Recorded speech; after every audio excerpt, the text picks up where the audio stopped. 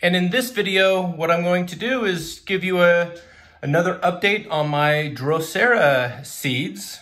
I can't say it's my ping seeds because in my previous videos, my ping seeds turned into droceras.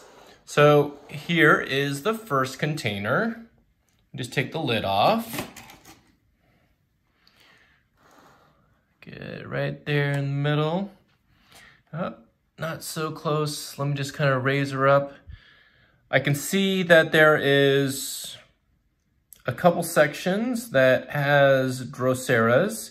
Not as many as I would like, but they're there. And let me just kind of point them out for you. Okay. So here's the biggest one that I see. It's right here. This is the biggest drocera that is growing. It's pretty cool. It's got the long tentacles, and at the end, here are some more, just a couple more droceras. And then here is, I want to say like 3 or 4 different other little babies that are continually growing. So right there.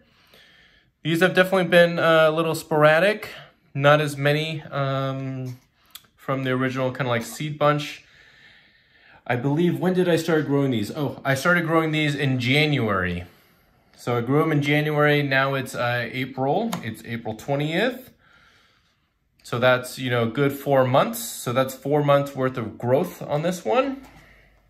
So here, let me just kind of, I'll cover this one back up.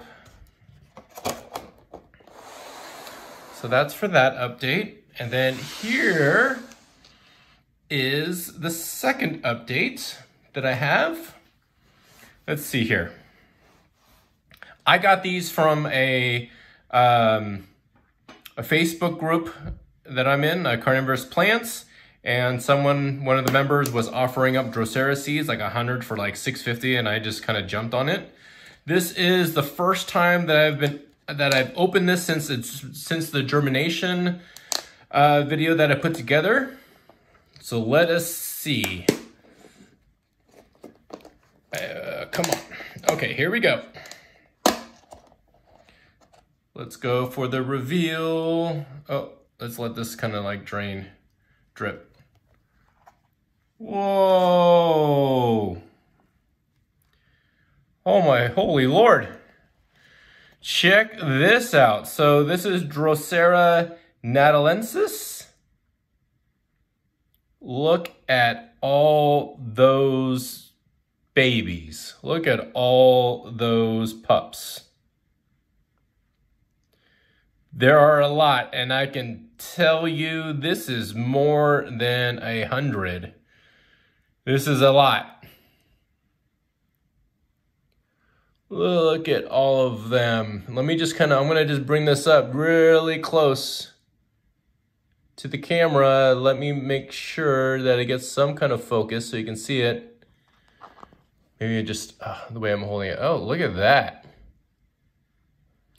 That is so cool. I can tell that these droceras are slightly different than the first batch, because the first batch, the stems, the tentacles, they're not as big or not as long.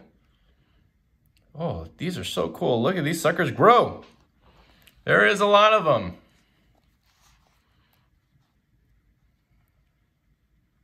And I started growing these a month ago.